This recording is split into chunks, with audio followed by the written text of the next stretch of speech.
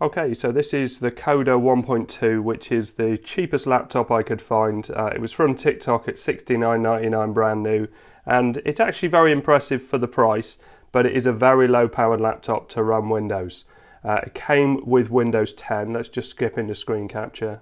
I upgraded or changed it to Windows 11, and I've got a separate video on it here using Rufus because this is an unsupported device for Windows 11. I then put Chrome OS Flex on it, which was probably one of the best ones for a beginner operating system, ran really well. I've also put Kubuntu on it, which is Linux, and I've also done some gaming on it as well if you're interested in gaming. I've currently got MX Linux on it, which I really like. I really like the customization. It's very snappy. It's a really good solid operating system. But I'm going back to Windows because I read this story the other day on Tech Radar. Tiny11 is out promising to be Windows 11 without steep hardware requirements. Now, quite a lot of people are kind of being a bit cagey about whether this is something to be trusted, but I thought I'd just give it a try and see what it's like. So I'm not necessarily recommending it, but it looks like it's pretty impressive. It's made by NTDev, and there's an ISO which you can download on archive.org. There's quite a few tutorials on this operating system. But essentially, if you can get a hold of that ISO, which I'm not going to put a link in the description because I'm not entirely sure whether Microsoft would like me linking to it. So I've added the ISO to Rufus on this USB stick. I'm going to unplug the second monitor because I've installed operating systems with a second monitor in before and it can cause problems. So I just want it to be a default laptop. So let's shut it down and switch it on. And keep pressing F7 for the boot menu. So now I can choose my Orico drive. So setup is starting, looks like normal Windows 11. And we can see we've got language to install. So we've only got United States. And I can choose English United Kingdom, so let's do that. And next. So all of this is pretty standard. Okay, so that went nice and smoothly, and Windows 11 installed just as it would normally do. I put Task Manager on just to have a look. You can see the CPU is maxed out at the moment, but other times you can look at it and it'll be 1 or 2%. Not quite sure why it's 100% and running at 2.9 gigahertz. You can see the memory usage is 2.2. If I compare it to my Melee Mini PC, which has got loads of programs on it, you can see it's 2% and running at 1.6 gigahertz, but it goes a lot higher than that. But this isn't really a fair comparison because there have been times when I've tried to do this and the Melee is running much higher than the laptop. So yeah, it's not really a true test. Processors, you can see 139 running at the moment. Exactly the same on the Melee Mini PC, but sometimes I do this and processors are higher, and you can see it went up to 141 now. So Task Manager doesn't really help us in this as a fair comparison. I think the fair way is just to play around with it and just see how it runs. So let's go into screen capture.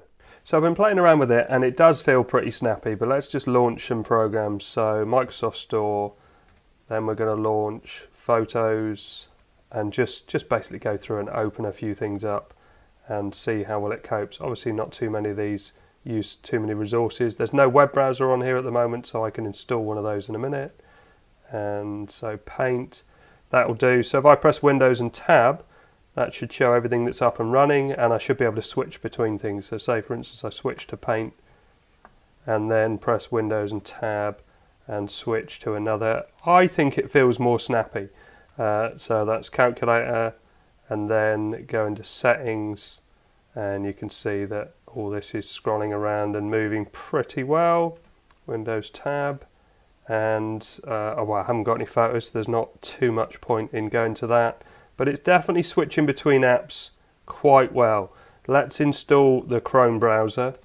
Can you get Chrome on the Microsoft Store? I bet you can't, can you?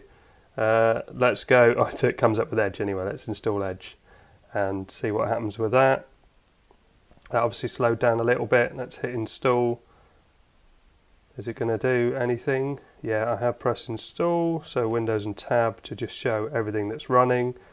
See if the notepad is not slowing down. Yeah, to be fair, it does feel alright. It feels like it's pretty snappy. It's nice to use.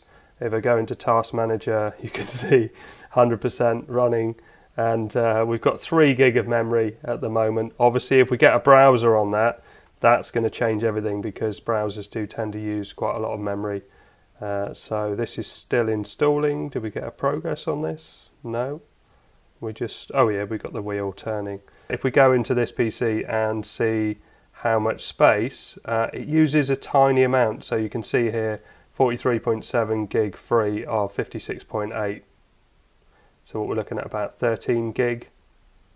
That's pretty reasonable for a Windows 11 install. Right, so let's close that down, Windows tab. Let's go back to the store. It does feel perfectly usable. So I've cut a massive chunk out because it seemed to have been installing for ages. I don't know why it's taken quite so long, but let's close all these other bits down. And yeah, don't save anything. Don't save. I mean, all this feels absolutely fine. But it is taking ages to do the oh, what have we got a message up here, look? Oh, do you want to allow this app? That's probably why I wasn't doing it, but I don't think that pop-up came up, but then I was messing around with the system. So that could be the reason that it was taking ages. And is it installing quicker now, or we've got something else here? Oh yeah, so it's downloading. I'll come back when that's done. Okay, so the browser is just installed and it looks like it's launching. And let's go Hot UK Deals. Let's open another tab and do BBC. Let's go back and launch this one. Browser feels snappy. BBC News. And then let's do something else here. So let's say YouTube. And we'll go with Microsoft as we're on a Windows computer. And let's go back to Hot UK Deals, and remember this is a really low-end old Celeron processor. Scrolling seems to be quite reasonable. BBC News, let's load that up. I do these because they'll have lots of images and things. I can close down a few of these. Oh, I suppose I probably should leave them open. YouTube. And let's see, while it's doing all that, see if it's going to be able to play a video. It's slowed down a bit now, but you can see it is still loading some of the other pages. And let's do a search, leave PSP video HDR, and just play a little bit of this video. Never comes up as the top video for some reason. But it does show some of my other videos, so I'm not too sad about that. All the times it could have happened, it happened on the Super Bowl Sunday. And let's skip that. I'll just mute it so I'm not talking over the sound. And let's go with, I think it feels pretty snappy. I'm actually quite pleased with how it feels. For running Windows 11 on this really low-end laptop, let's do stats for nerds and see if we're dropping frames. We aren't dropping frames, look. Well, we're dropping a few, but very, very few. It's coping with that and it's running at 1080. So let's hit escape. Let's go back to some of these websites and let's just launch a few of the things on there, a few of the stories. And actually let's do BBC Sport. Where is it? Sport. And just pick a story from that.